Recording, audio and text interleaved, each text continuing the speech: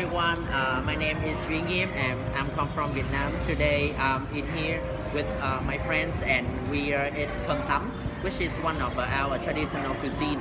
And this is a cuisine in the south. So I'm here in Ho Chi Minh City.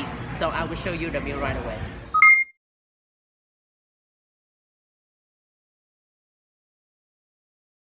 And I will show you all of the ingredients to make this cơm tấm.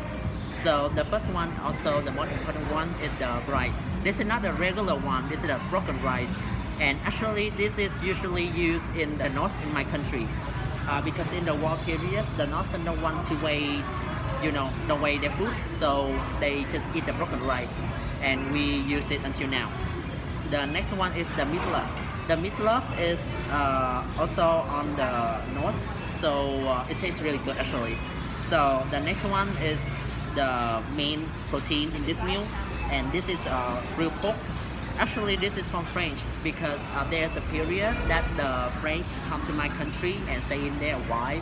So the lifestyle and the way they eat also affect our country. The next one is the fresh pork skin.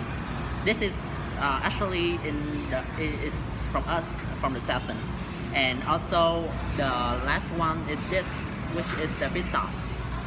This is not like the true fish sauce. This is a sweet fish sauce mixed with water, some sugar.